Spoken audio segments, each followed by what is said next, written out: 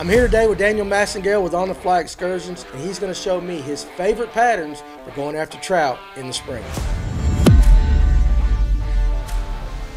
All right, Daniel, what are your 5 favorite patterns to throw in the spring? I always start with stonefly. That's the base meal for a southern Appalachian trout, but that is a staple fly for me. Next, you got worms. Multiple styles of worms. One of the more famous ones, San Juan worm. They come in 1,000 different colors. Depending on what you like, water clarity, what you're feeling, I'd say fish San Juan worm. And of course, everybody hates this fly, but I love it. Can't go wrong with squirmy worm. It's a must-have. Every fish in the world, freshwater, eats worm.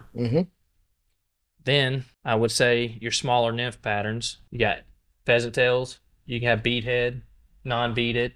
You can hide the bead. Then you got hare's ears. So these, out of these 2 right here, you're mimicking either a mayfly, a stonefly, or a caddis pattern. Just base flies. And you got to keep it simple. So with the stonefly, do you have like stages of that fly that you like to start off with? Or that's a pretty big fly right there. Is that the one you're throwing? So it, depending on the time of year, and of course water temperature is a very big variant in it. The warmer the water, the bigger the fly. Okay. So I would say, like, say November, December, I'm throwing a size 18 to a 16 stonefly because you get the winter stone hatch. They're small.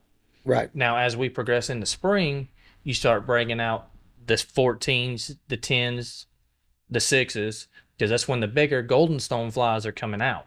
Okay. So you kind of match it to when these bugs are coming out. Okay. With the worms, what tells you, hey, I want to throw a worm here? What are you looking for that's the perfect condition to throw a worm? Or is that just something that works everywhere? I would say it works everywhere. More of a high water, stained water situation after it rains, because everybody knows worms come out after it rains. They fall into the creek. I like fishing them in the wintertime too, because those fish go after high protein meals. Right. And a big worm, that's high protein to them versus sitting there eating midges all day.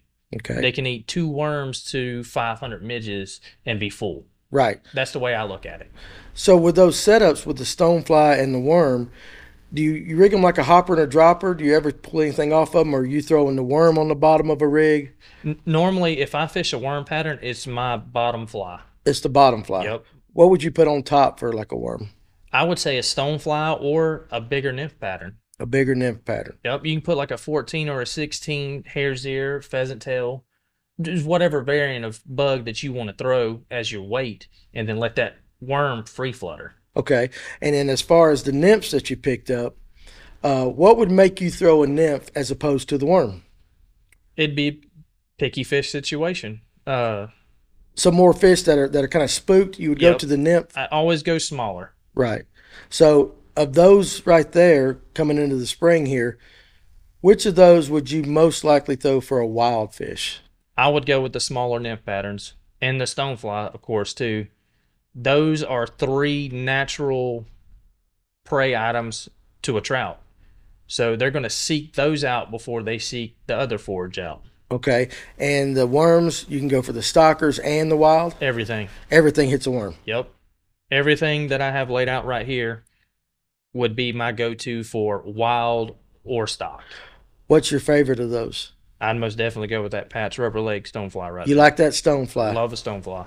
Sounds good to me. Well, there you got it. There's Daniel's 5 patterns right there for springtime trout. Well, I hope you guys learned something. I certainly did. If you like this content, make sure you hit the like and subscribe button and click that notification bell. We got a lot of other videos we'll put down in the links below.